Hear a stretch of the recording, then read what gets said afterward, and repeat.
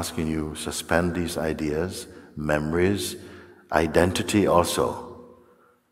What sort of person you consider yourself to be and this type of thing.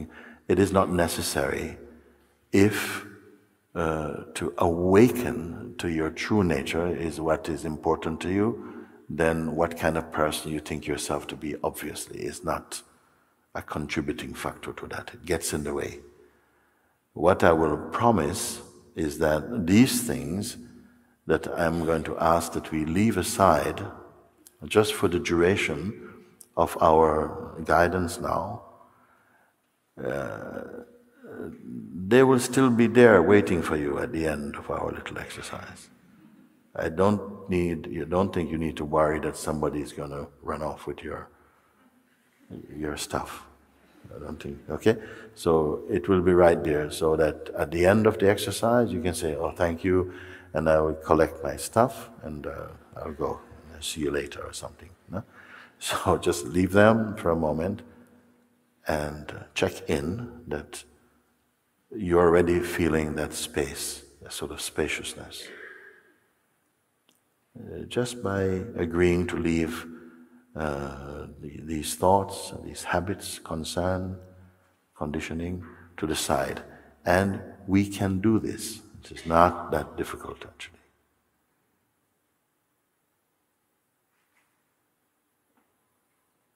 So no past.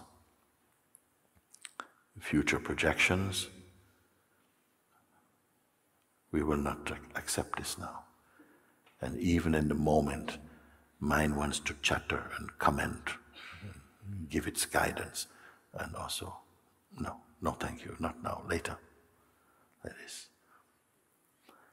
Also the habit to be imagining something or visualize.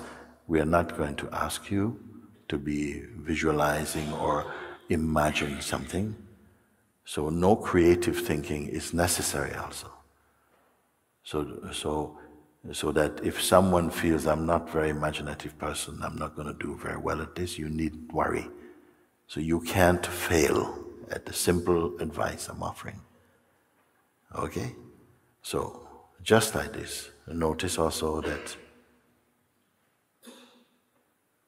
we're coming almost away from the outward thinking. You're not doing anything, but you're simply finding that you should be in a more relaxed and spacious sense of being. No. Also the habit to think, okay, what's next? I'm going to ask you, don't engage with that habit or tendency from the mind to say, okay, I'm here, now what? What's the next thing? So be aware of that, but still just keep your attention just right where you are. Simply this. Any self-image also we will suspend this for the duration of this guidance. We're moving just more deeply into a kind of stillness. It is not an hypnosis. I'm not going to throw magic powder in your face. Everything is a sober recognition right now.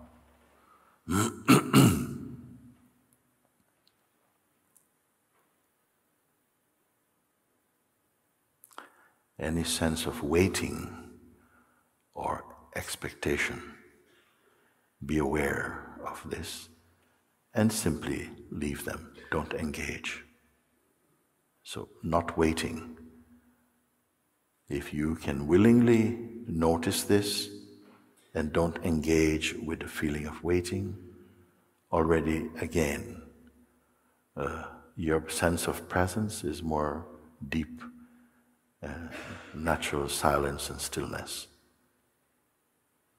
Notice that you are not doing anything. You're simply not engaging with the usual habits of the mind. You're not in a trance. You're simply here. Please just pay attention to what is really just here. As you have been listening and cooperating with my guidance to say leave these things, don't be holding on to any favorite ideas or concepts or any person that you are attached to or something like this, just for the moment. I'm sure you can allow that space just by yourself. So, not you plus, just yourself, just this. No self-image, no intention, no expectations, no past. Notice that you're still fully here. No stories also. See how possible it is just to be. Not to become, just to be. I had to invite you to this place, this space now. Remain awake. I had to invite you to this space so that I can ask you some simple questions. When I say simple, I mean that you don't have to think so much about them and just give the responses as yes or no. That's all. And the better that you can voice your responses rather than just think them, it will be very good. So, first point I will raise. This, whatever it is, space or state, it has no name actually. But I am just going to refer to it as the what is, or the isness. Is it a form? No. Is it an object?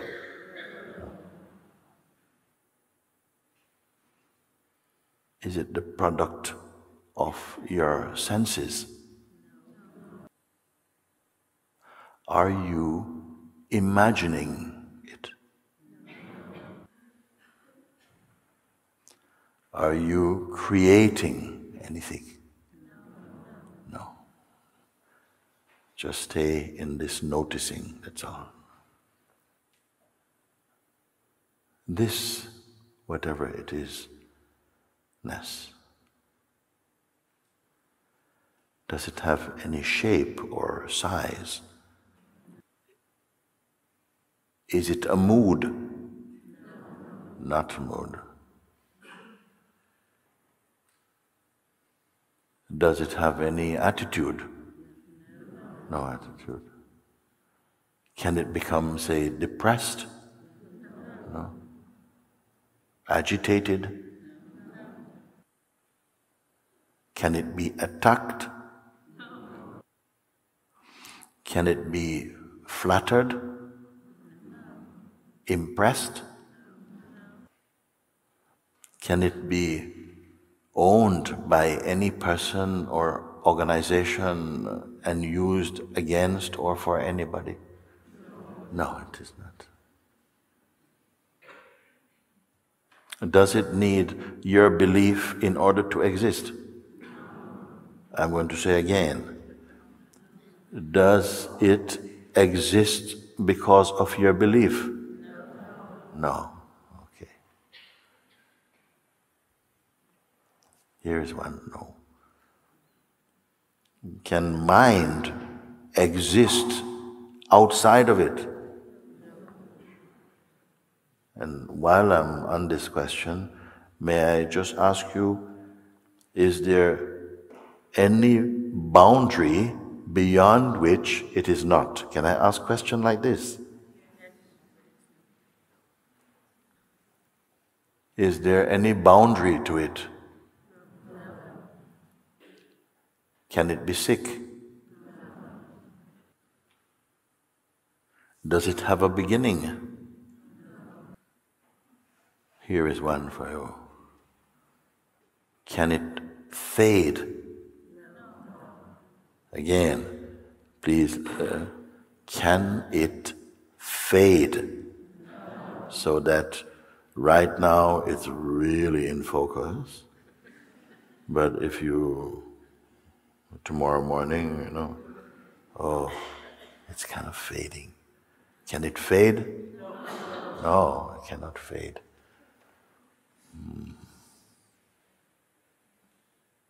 I wonder if I can ask you this one. Was it born? Sorry? No, not born. Can it die?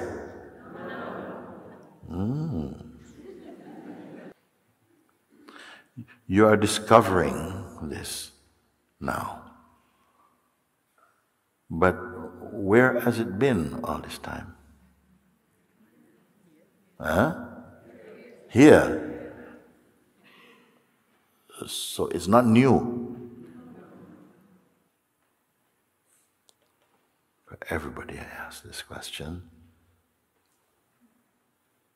How close are you to it? Look. Few centimeters, meter. Someone say, I am it. So we don't need to stretch to reach it? Travel? So let me just try and summarize what we have just been doing.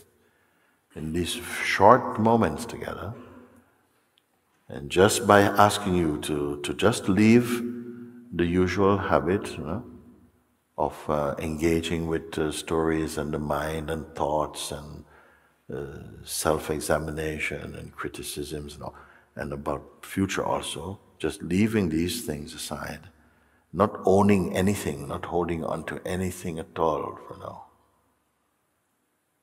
I've been asking you these questions. That which remains, I asked you, is it an object? And you said it is not.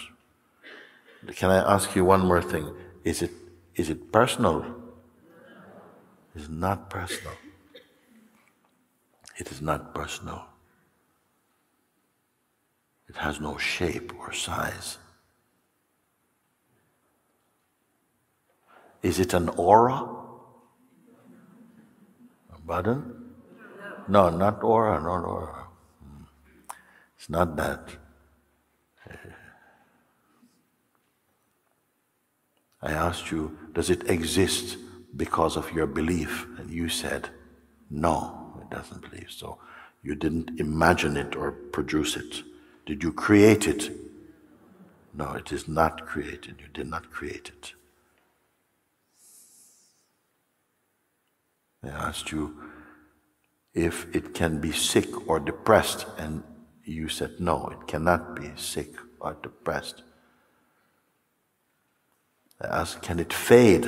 Whatever it is. Can it fade? You say it cannot fade. What about after 3 months? Little bit fade? No, okay, cannot fade. And I asked, can the mind exist apart from or outside of it? And you said no. Is it still no? Okay. And I asked, where has it been? Because you're discovering this now.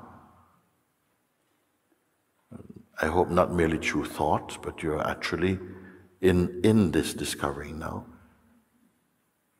I said, you're discovering it now, but where has it been all this time? You said, it has always been here. Then I ask you, was it born? And you said, it was not born. I ask you, can it die? These are questions that are baffling many, many people. You said, without thinking, it cannot die. And then I ask only this question, finally, how close are you to it? Is it in reaching distance? You said, no distance, no distance. And your answer, I didn't see you looking around to see what the next person was saying. It seemed like it came from yourself. If your responses are what I've just represented to you, if they are true, then your responses are all about you, about yourself, about what you are. Why did I ask you to leave your usual habits aside, or to suspend your ways of operation in the mind, so that you could respond to this without opinions?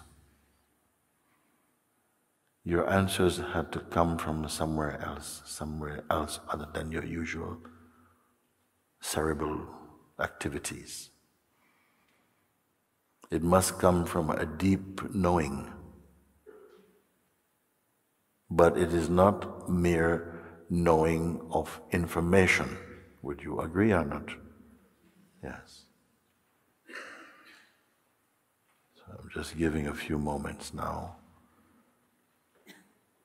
to let that settle, what I've just said, that if these responses from you are true, you're honest, they can only be about yourself,